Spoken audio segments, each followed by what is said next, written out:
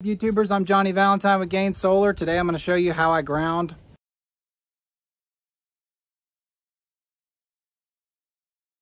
Hey, thanks for watching this video. Hope it helps you. Everything you see in the video is for sale, like this pre-wired pull box with 1 or 2 IMO disconnects, solar converters, transfer switches, wireways, and of course we sell the solar array itself, which is the panels, and this beautiful Sinclair ground mount. We can ship this stuff all over the place and talk you through your install. Specific to this video, we have the ground bar kit with 3 trilobular thread forming screws and the 4-terminal ground bar that goes in the box for sale on our website at gainsolarpower.com. YouTubers, I'm Johnny Valentine with Gain Solar. Today I'm going to show you how I ground my Sinclair Skyrack ground mounts, how I bond the pull box, which this is the pull box. I bond the ground bar in the pull box to the rest of the racking, and this is just the simplest way I've found to do it if somebody's looking for it. On this system, I have driven posts, so I mean I've got 7 feet of galvanized C-channel in the ground, so I mean I really don't have to do a ground rod, and you're not required to do a ground rod at a ground mounted solar array. But it is important that everything is bonded electrically, and at some point all of it ties back to the system ground. So some inspectors want to see that, so that's just what I'm going to show you how to do, how to tie your ground of your racking into the ground bar inside of your junction box, your pull box. So I use this little duber right here, and I'll give you the part numbers for them, or you can contact me to see what this is. And then I use a ground bar with a thread forming screw. So a thread forming screw cuts its own threads. So if you're going into sheet metal, you have to use something that's got machine threads, and you have to use a thread forming screw to bond the box to the ground. So you can't just through bolt it. If you through bolt it and you use like a star washer or something, maybe, but this code says a thread forming screw. So the thread forming screw into the sheet metal for the ground bar, get a hole right below your ground bar. There's my hole.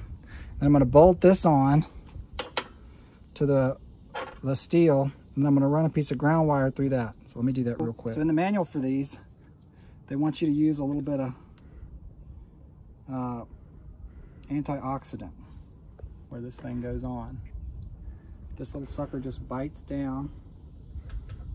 So wherever I'm going to engage it, I just get a little bit of the antioxidant on the screw.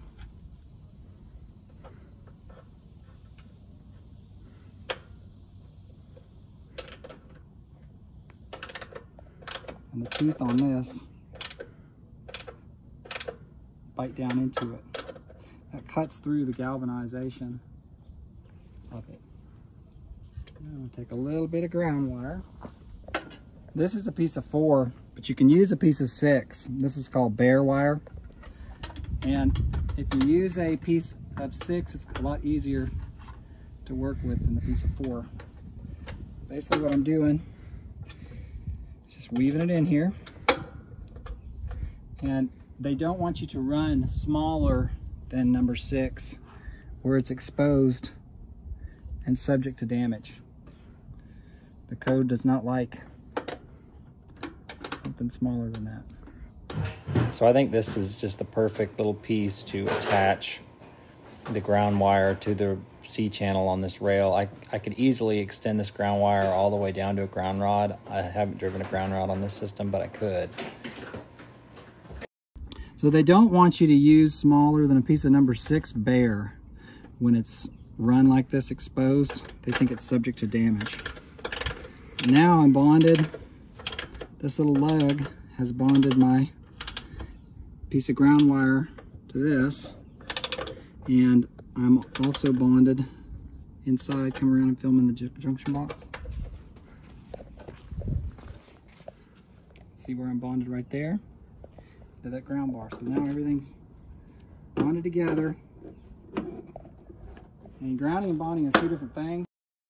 I consider this array grounded because it's driven post.